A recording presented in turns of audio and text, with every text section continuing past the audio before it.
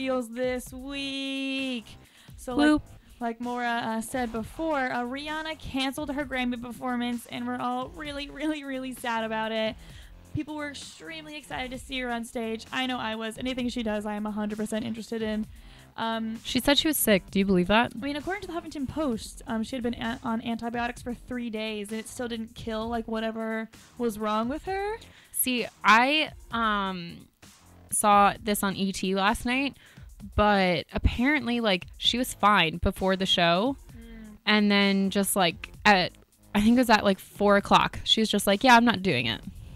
Well, she did tweet #Navy. So sorry I couldn't be there. Thanks Grammys and CBS for your support tonight. So maybe something happened with her, you know, emotionally, whatever. Yeah. Couldn't really do it.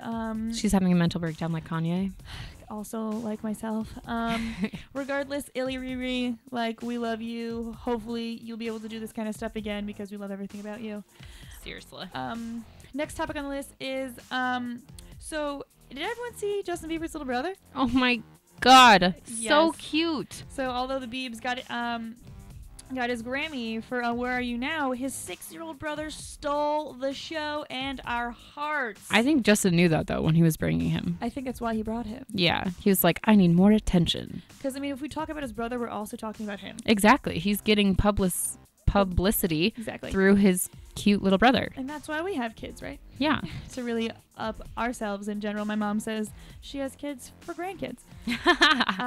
But he was super cute, wearing a classic suit with a similar haircut to his older brother.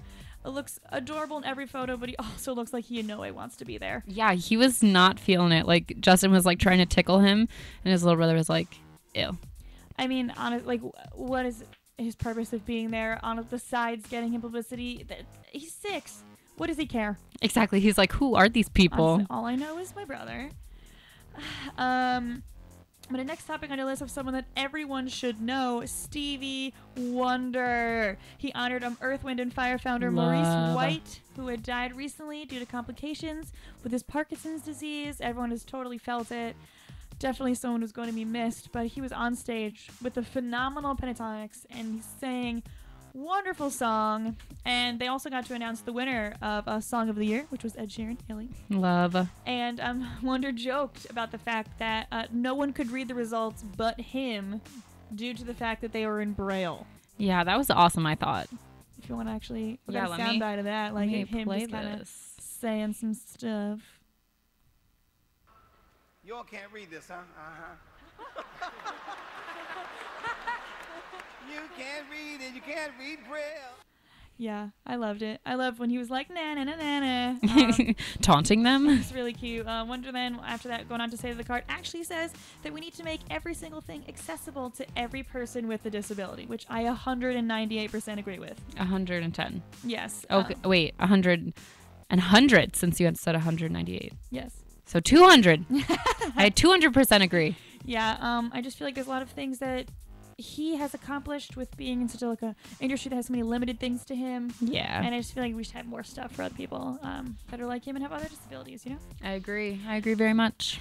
Like we were saying before with our girl T Swizzle. Oh my goodness. So she had won Album of the Year. Everyone was totally cool with it. Kanye didn't jump on stage, but there was homage paid to Kanye when she threw so much shade at him. But in like a amazing way. Oh, it was not classy. like, Kanye, you stink. She was so classy. I mean, you know, like, she just kind of said it in a way that really empowered people. And just talking about the speech is one thing, but really hearing her say it, Let's hear a little bit of it. Gives you the feels.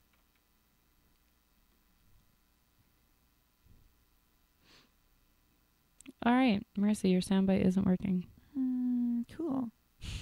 Basically, Taylor... Yeah, basically... No, it's not. That's why. I'm sorry, guys. That was my fault. I stink. No.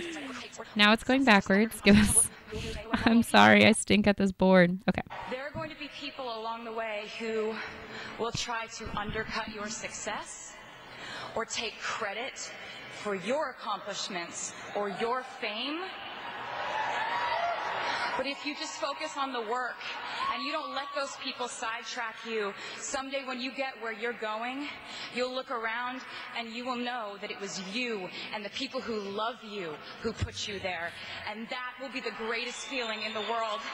Exactly, Taylor Swift. So it really just kind of like, I feel like empowered a lot of people. It empowered me right then and there. Yeah, honestly. Like right now, I want to go out and like save the world. Yeah, I mean, so I thought that was really, really cool and really classy of her. Yeah, she was awesome. She looked gorgeous. She did, so no one was hating on her for that. And our last thing that I'm going to talk about today that is in no way Grammy related, which is the first thing I've really said that isn't Grammy related, the Sports Illustrated Swimsuit Edition made history with 3 different covers with 3 different models on it who had 3 different body types. Yep. I love every second of it. So we have Haley Clausen, we have Ashley Graham, and Ronda Rousey. Yeah.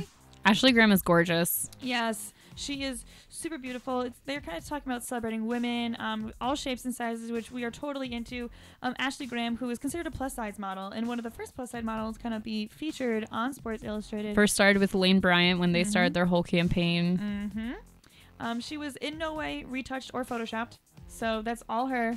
And, like, I think that's really great. It's just super big for the industry. You know, they even retouch, like, perfume bottles in advertisements. So I thought that was really great. So Graham also wants to remove the term plus size from the industry. Totally agree. Saying that she hates a label. I think that when we introduce Haley, we don't say, this is skinny Haley. Exactly. And this is plus size Ashley. Yeah. We're both models, and at the end of the day, I just want to be recognized as a model. Perfect. I love it. I think it's so great. I just feel like a lot of things are happening in the industry for women and people who are different, and we have a long way to go, but I feel like every step we take is 100% necessary. So those are my 5 things real quick for you that really gave me the feels, really hit me really deep. So if anything happens with you that you feel like I should talk about in my feels, if you've got any feels, I'm full of feels.